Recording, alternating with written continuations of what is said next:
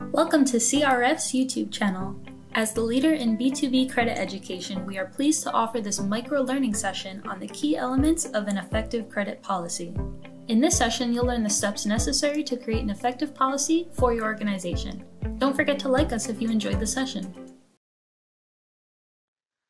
Hello, and welcome to today's online micro session on how to create a credit policy. My name is Rich Ferreira. I'm a certified credit executive, and I had a long career at Dun & Bradstreet where I managed teams that conducted financial and data analysis and credit consulting.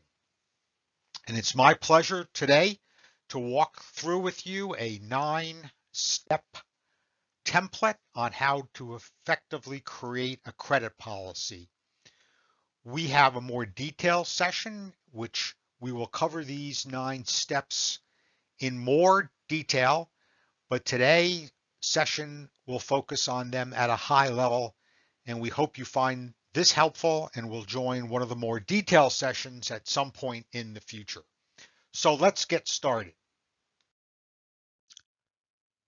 A successful commercial credit risk management starts with effective and well-documented policies called the credit policy. The credit policy itself is, of course, not all you need. You also need then to have that credit policy supported with sound processes and procedures around how you're going to make your credit decisions, manage your portfolio, and conduct collection management. However, all of that should be defined in your policy. And all of the policies, procedures, and processes together will result in improved cash flows and profits for your organization. So now let's get started with more about how to develop the policy part of this entire process. So an effective credit policy needs to include 9 key elements or sections. And today we're going to step through these 9 elements one by one at a relatively high level. They'll include mission statement, goals, organization responsibility, credit evaluation, credit limits, terms of sale, account monitoring, credit holds, and collections. To create your credit policy, we recommend that you follow a sequential development process based on addressing these 9 elements in 3 major groups. The 3 major groups are understand your business, determine how you will onboard new customers, and define how you will manage and report risk. And you should build your credit policy with a 360-degree communication life cycle as your guiding principle. So this is important as a guiding principle because it's important as you build your credit policy that you speak with senior leaders to understand your business's goals and objectives, and then gain alignment from these leaders on your credit policy so that it supports their goals and objectives, and also implement your credit policy in such a way that you can measure results and communicate these results with the same leaders that you aligned on, and adjust your policy as necessary, and repeat the entire process to some degree to review your credit policy on at least an annual basis. So now let's discuss in a little more detail the first major group, understand your business, and mission statement, goals, and organization responsibilities.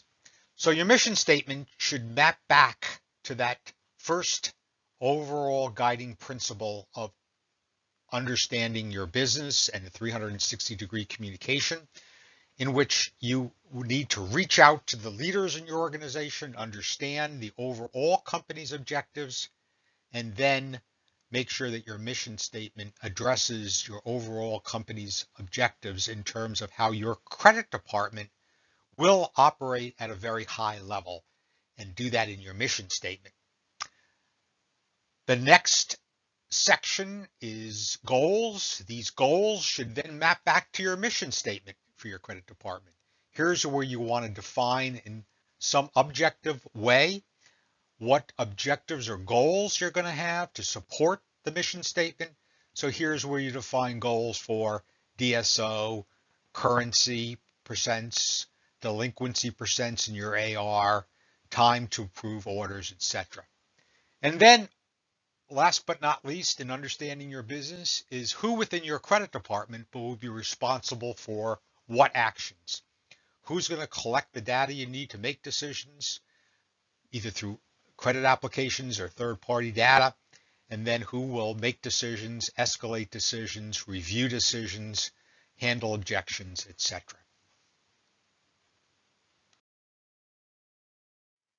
So after you set the high-level objectives and the understanding your business grouping of elements, now you want to get into a little more detail in determining how you will onboard new customers.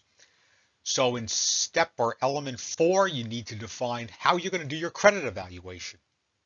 What kind of data are you going to require from a credit application or third-party sources? When are you going to require financial statements? Are you going to approve some amounts of credit that may be under a certain amount automatically? And then how are you going to make your decisions? Are you going to use objective data like scores?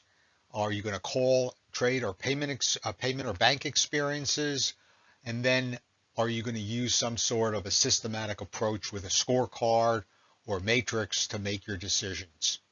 Step number 5 is credit limits. The best practices at the time of making your credit evaluation that you also establish a credit limit and spell out how you're going to do that.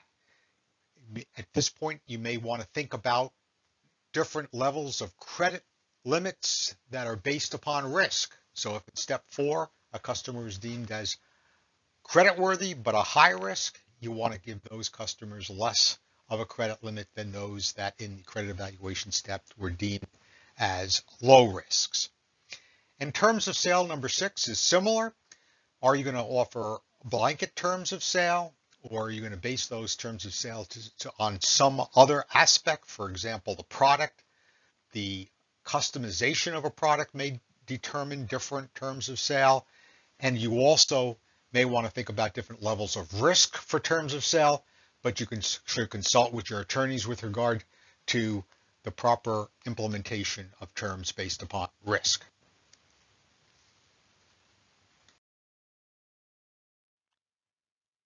And after you've determined how you're going to onboard new customers, you then have to define how you're going to manage existing customers and report risk. So in section or element 7, you should determine in your credit policy, how are you going to monitor existing accounts? Are you going to use just your internal data in terms of past due invoices, agings? You're going to use some external data to do that, perhaps a service from a third-party credit reporting company to flag customers that are going from high risk to low risk, and of course, low risk to higher risk. You should then define what activities will be generated from those account monitoring. Will you start collections more rapidly on certain customers?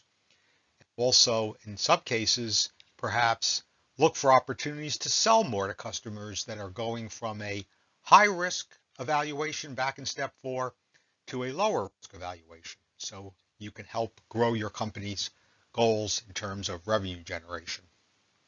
An output of the account monitoring step should be defined within your credit policy with regard to credit holds. So when you're monitoring your accounts, at what point will a company go on credit hold?